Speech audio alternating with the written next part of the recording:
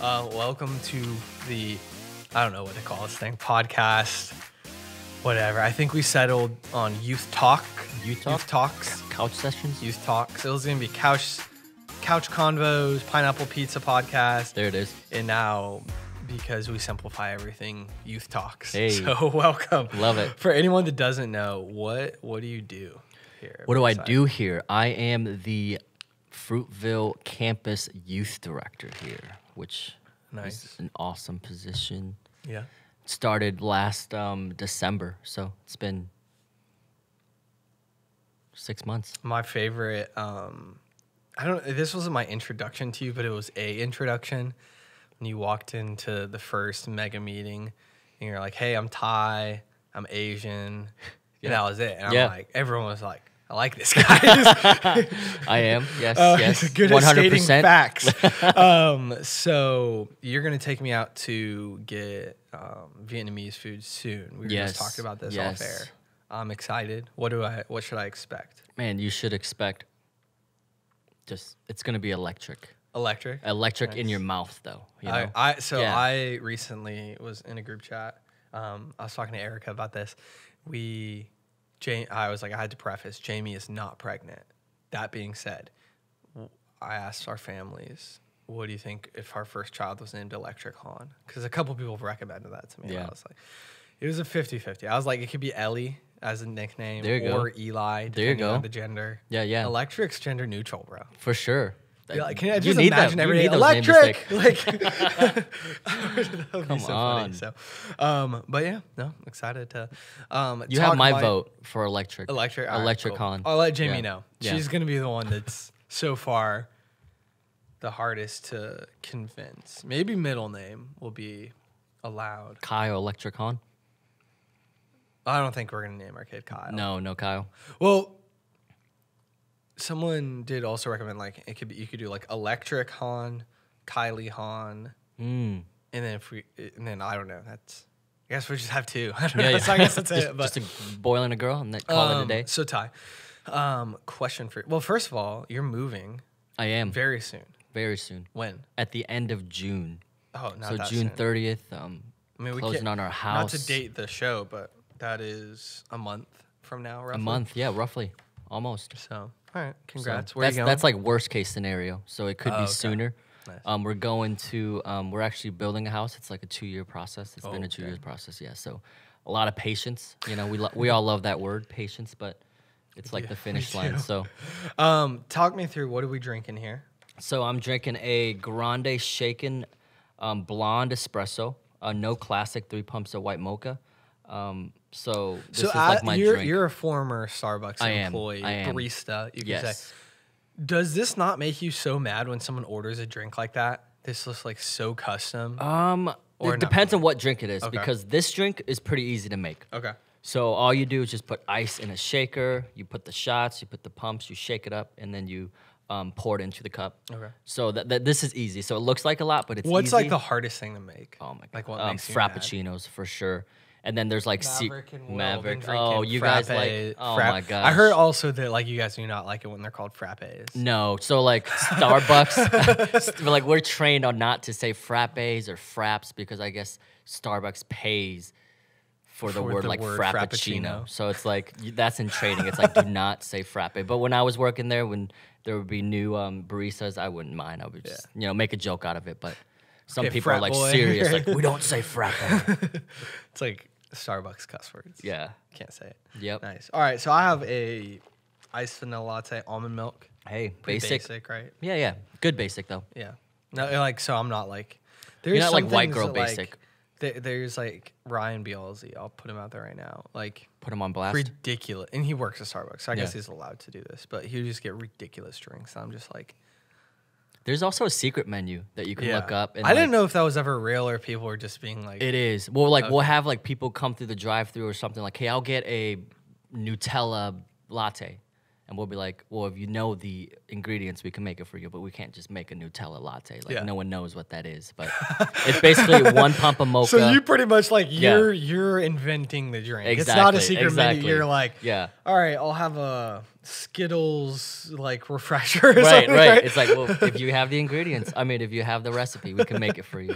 But dude, that's amazing. I wonder, like, if anywhere else would do that. Can you go to Chick-fil-A and be like, I would like a mac and cheese chicken salad sandwich. I bet you every restaurant has like a secret menu that you can like look up. I want to try that. Like you should. You should. Cool. So, question for you. I asked the same thing to most people.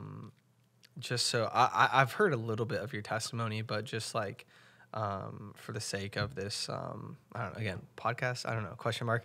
But whatever. Give me like the elevator pitch version of like the story of how Tai found the Lord, or maybe vice versa, how the Lord found Tai. Yeah, no, it's so growing up, did not go to church at all. Went to church. Went to Catholic church, right? Nothing on Catholic church, but it just wasn't for me. Yeah. But we went on like the big holidays, Mother's Day. Do that. I don't know. All right. Anyway. Mother's Day, Father's Day, Easter, Christmas, those things. And then when I got old enough, I was like, I'm not going. I think where my life turned for the worse was when my dad passed away when I was 12. So my dad passed away at 12. I knew there was a God. If there was a good God like that I learned in school, in Sunday school, it's like, well, this isn't good, right? This doesn't feel good. So I'm like, so I just put all my frustration, anger towards God, right? So like I did everything that I could have run as far away. And that got me to, just a deep, dark place, got arrested, sitting in Sarasota County Jail for like a week, like 10 days. And that was when like God began to, kind of pull me in.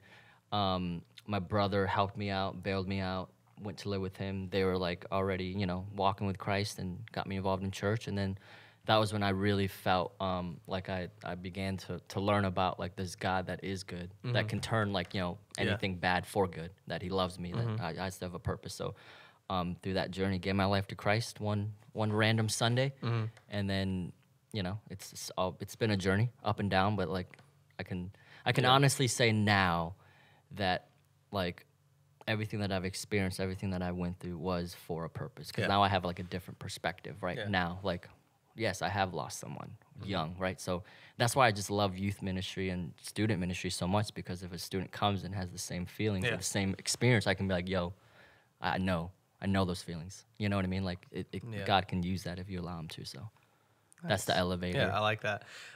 Testimony. What so not growing up in church to like having like a wild ending up in jail, living with your brother, like what was, I guess, like the process of like becoming, transitioning from that to like I go to church now and like I'm a Christian, like what was that like?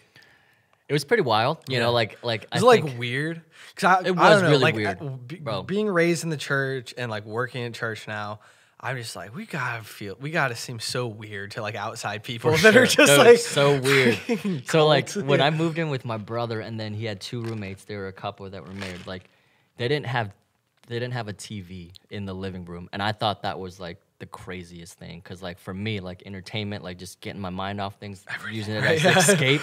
So like they lived like this life that was like slowed down, that was like not rushed. And for me, like for my whole life, like most of my life, I was rushing to the next thing, just trying to get my mind off of the pain and everything. So like that was just like a whole different thing that I was like, whoa, like my anxiety just spiked when you said no TV in the living room. I was like, right, bro. What do you do? Do you sit there and talk? Like, bro, that is weird, right? The one thing that was so beneficial though was like they discipled me, and I didn't even know what the word disciple was at the time. But like we would have Bible studies like every single night. We would read like a chapter. We started from like every new Christian. We started in John. Yeah. Right. So read like a chapter or 2 a night. Talked about it. I had like this journal that I actually found recently and going through it, like, because they were like, that's cool, bro. They're like, hey, you just start reading it and just ask, like, you just start asking questions, all right? And then like I found one of the first questions that I saw, and there was like, why did God turn Simon Simon's name to Peter, like that kind of stuff. Like, you know, like just new Christians, just like wondering. But like, it was really cool thinking back. And then it just brought me back to that place of like, man, like, that's really cool. Of like, when I read the Bible, I still sometimes write things down where I'm just like, why did this happen? Like, I can't think of an example, but I still will write them down to like someday ask, like, you know, if I'm ever around for sure. Pastor B or something like that.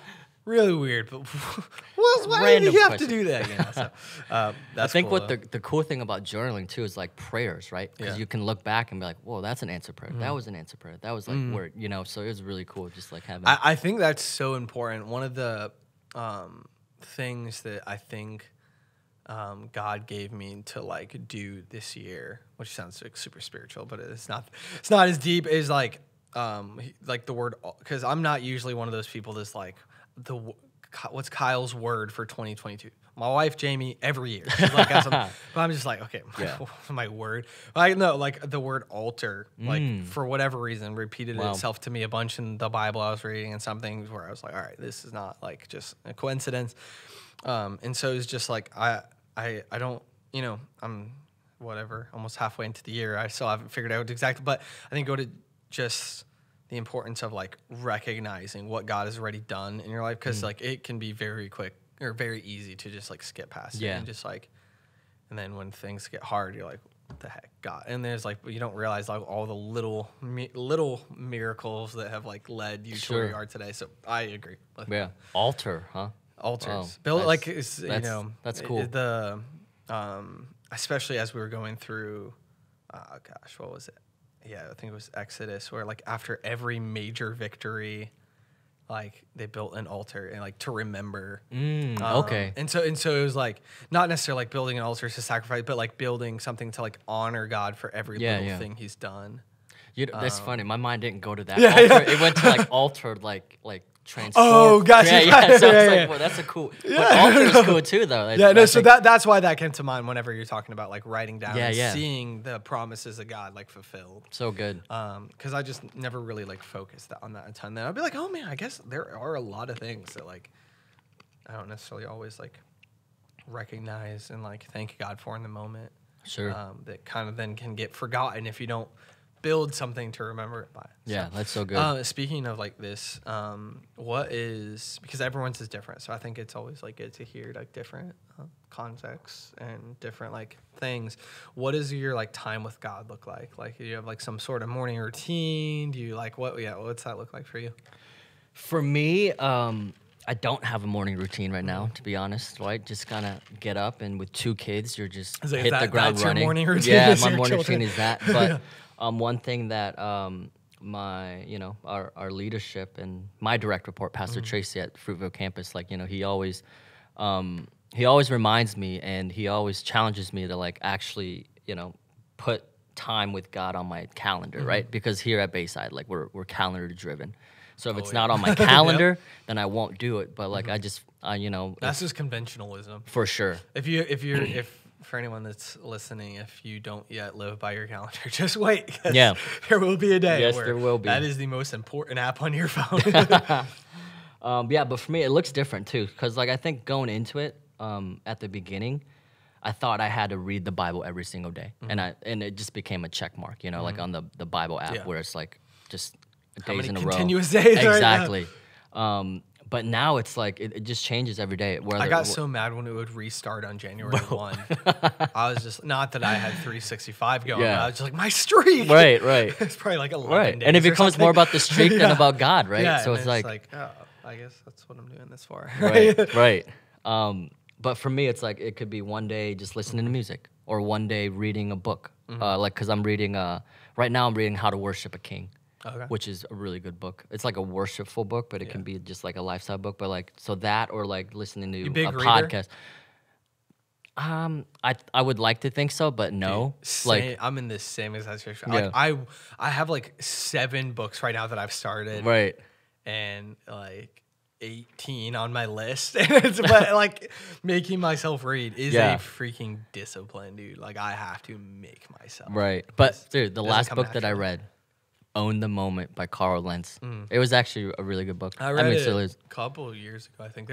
I loved how it was just like little stories much throughout the whole thing. And I just love his heart. You can tell his heart for people, like in spite of everything. Like it's the heart. That was still the there. focus. Was Right. Like I love there's so many good stories in that book. Like that I'm just like I like that what he wrote in that is like really the opposite of like religious religion. Sure. Like by a lot. Like he made some people like mad by like how he like it's like you let them come sit in church. It's like yes, Yeah, like, that's what Jesus that did, is dude. what like that is the point. Right. I mean, I love in our meeting yesterday, hearing a couple people talk about like some students that like came into like midweek, like right after smoking weed. Yeah. And, like, you know, hey, don't smoke weed No, if do you're not. good. Like, not why it's against the law, but yada, you get it. But we want our youth groups to be a place where everyone's welcome. Sure. Because, you know, that's what it's about. For So, sure. I mean, I'd rather have yeah. a student smoke weed and then come to church than smoke weed and then And drive not and do come- something stupid. You know what I mean? Like, absolutely. So again, if you're listening, this is not an endorsement. no. Don't pregame Don't. base at like midweek. But But if you do, no. come to midweek after. Can we say this stuff? But no, I love it. I think that does have to be like that. I mean, again, if anyone has an issue with like read what the people Jesus hung out with. Like it was not like church kids. Like, For he sure. was in some circle. That's why like all the religious people got so mad. And so I think that like, yeah, whatever we can do to not be the Pharisees. Definitely. Like let's try to do that, right? Right. Because those are the people that made Jesus the maddest. Like it wasn't the sinners. It was Right. the people that thought they were so holy. Mm-hmm. And as a result, like did the opposite of loving So good. the people Yeah. that needed love. Right. So. And I joke with our team all the time. I'm like, I know it's, you know, like I'm like, our youth group, there should be some F words thrown around by these kids, right? Like there should, you know, just jokingly, but not jokingly, right? It's like we should feel uncomfortable at times, but that's when we know that we're reaching the right kids, right? Because like It's not just people that exactly don't say right.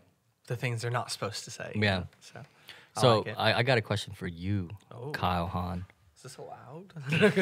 Yeah, hit me. How's marriage? How's Good. marriage going? Like what? 3 months in? Good. 3? 2 months. 2 months, there you go. And some days. It'll be 3 months and like, I'm not good at days. What's today? Today's the It's down here. 27th. 27th. So I would say, yeah, anyway, it's like between 2 and 3 months. But it's good. Yeah. Yeah. So what is one thing that you thought was going to be hard, but it turned out to be pretty easy? But what was one thing that you thought was easy that was like, oh, whoa, that's not easy? I know that's a loaded question, but I think something that I thought would be hard and is, to give you a third option there, is the transition from like making all my own decisions up here and not Yeah. having to communicate anything to people. So like I'll make this whole plan and then be like, oh, by the way, this is what I'm thinking. And then Jamie will be like, I'm not feeling that. And I'm like, I never even considered that like that you would say that no? might Yeah. be an option. Like, and so Yes. like the other day I was like planning this like road trip, like for like our vacation. Like we have some time off after Christmas. And so I'm like, dude, we're gonna do this road trip, and it's gonna be like we're gonna go up there, like all the way over here. We're gonna take all this time off, and like I'm like explaining to Jamie, I'm like, I want to do a road trip to blah blah blah blah blah, and then she's like, I really don't like spending a ton of time in the car, and then I was like, well, for a road trip, that is going to be an issue. So it's like so just like getting used to like having the mental dialogue I have with myself to plan, Sure. but like also remembering that like now I like consult, like I don't say like have to like in a negative way, but like I need to like consult her on all these like decisions because they affect Sure. all our time and Sure. stuff. So I would say that is one of the things that I anticipated being different and has been different. But overall, I mean, like it's been great. I love like not having to like leave each other's house Sure. at like 1 a.m. Yeah. every like in like, you know, it's just like you watch a movie and then you both fall like you're like out of it and it's like, gotta drive home now. Yeah. So just like even just like a convenience of like just always being able to hang out without having to drive home at like 1 a.m. is lovely. Yeah. That's a great segue to my next question. Okay. I didn't mean to cut you off, Yeah, but go. like, so like when you're dating, how do you honor God, right? Like you just mentioned, like just leaving. Yeah, not- leave it. not- yeah. Well, that was a funny question for the Youth Asked For It series. That I don't know when this will go out, but it'll probably have already come and gone. But one of the questions that came in was how far is too far. Yeah. It's like how do we even? That's like, the wrong question, by the way. If you're asking that question, you've already then failed. You probably have gone too far right now. I think that. I mean, it's cute to say like we're gonna like establish all these guidelines and boundaries, but like I don't know. I don't think that ends up. You should do that. We more kind of like I don't know. Like we didn't do that. No, we went into it both with the same goal in mind because like at the beginning, like we already kind of like knew like there is a chance this ends in marriage. For sure. I don't think you should date anyone if you can't see yourself marrying. That's them. right. And Amen. if you don't know that you could have a plan that like if in dating them, you like if in a couple months I know or whatever 6 months I know they're the one that you can actually do something about it, right? So Right.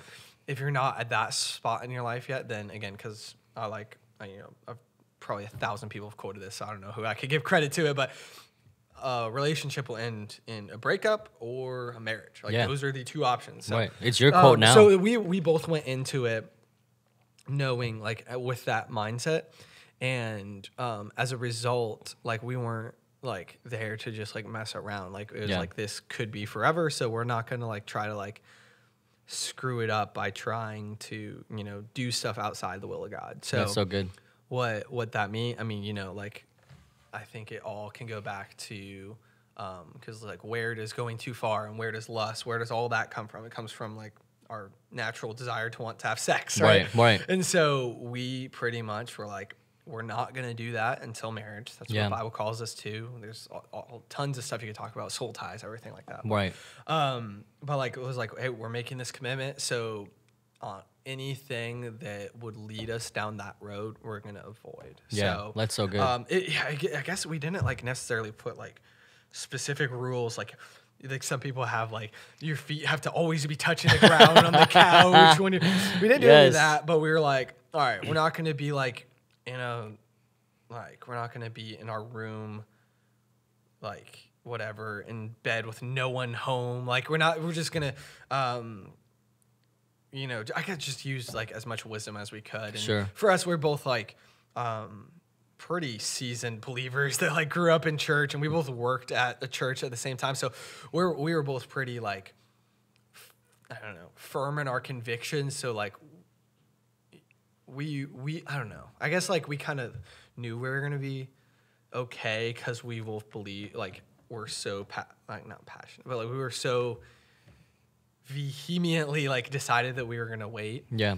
But we were wise. We didn't put ourselves in situations where the flesh would be able to just like take over. Yeah, I guess. And I'm sure you had a community around you guys too, I right? mean, I lived with like 4 guys, so it's like it was like, and then when we were at her house, her family's there. So like I get like the position that we were in was always gonna be like for the vast majority around people, right? Hold you accountable and stuff. For sure.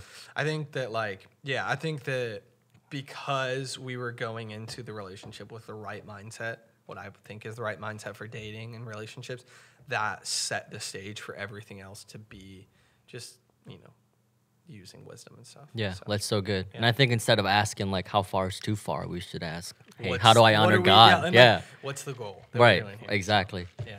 Man, because I feel like I need to ask you questions. No, well, for me, that just on that subject, because like I've done it both ways, right? I've dated and I've done things, and I've gone too far in the past, right, before Christ, and then dating Chanel, who's my wife now. Like we were like the total opposite. Like she was saved when she was like 9-10 years old, going through churches, and I joke around all the time. She's like, while she was going on mission trips and helping people, I was out partying and drinking and chasing kegs, you know what I mean? But like, it's funny how God puts that together, but like I had to learn too, right? Because like for my whole like teenage life and part of my adult life going into my 20s and stuff, I was like, I didn't care. Yeah. Right? I was like, whatever, if this feels good or whatever I want to do, I'm just going to pursue that. But like having to just, because I knew that she wasn't messing around. Like we were a little bit older when we got married, right? I was like 25, she was like 27. So old, bro. 24. But I'm old nowadays. I'm 24. Yeah. So I was just a year behind you. Yeah. So like she knew what she wanted, and I kind of knew what I wanted because I'm like, dude, this is different. Like she doesn't, you know, she ain't messing around. Yeah. But like she already knew, so I felt like, okay, well, let's try to do this right. But it was more of like the community and like leadership and friends around us helping and like kind of keeping us accountable, right? I like using the word accountable, but I don't because like you can't. Like, you can't put all the responsibility on your accountability partners to do stuff for you, right? They're there to just help you, but, like, don't. And so I think one of the things that I was, like, struggling to say with the right words, but I think is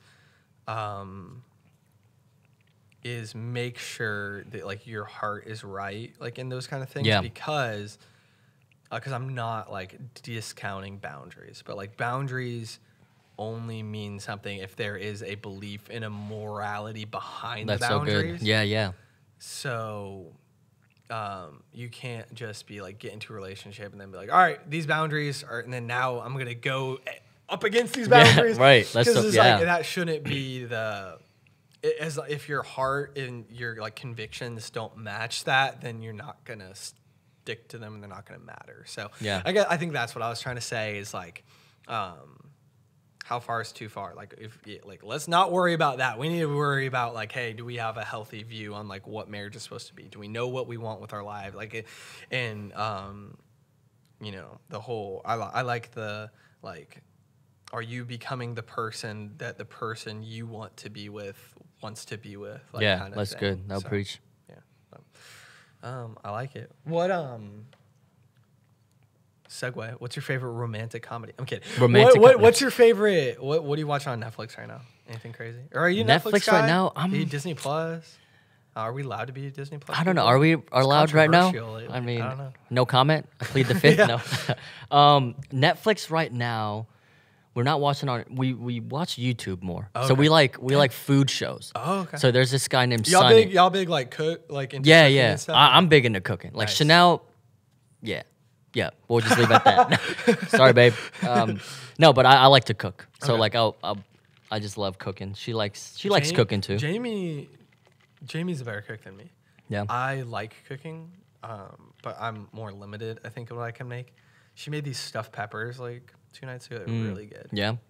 That's awesome. She's a good cook. Like she make like I love so she made like a pot roast, like in a crock pot the other day. It was like one of the most delicious things I've ever tasted. I was like, and it's so awesome because it's so easy. You just set it and forget it. I get to have you forever to do like this is amazing. Right. So, but okay, food shows. Food shows. There's a show called Best Food Review Show, like best ever food review show, and like he goes and travels. So like he was based out of Asia for a while. Like he lived in Vietnam, but now he's like going to like. Have you seen any of those like cake shows? Like, is it cake and like? Oh yeah, okay. On Netflix, Jamie will watch those. Like, there's this show about chocolate where they make like things out of chocolate, right?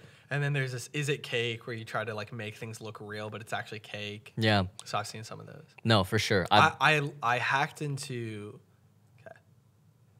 my friend's HBO account. Not hacked. They gave me the password. Is this allowed? I don't know. Yeah, you can share. I think there's you can share it for 25 years.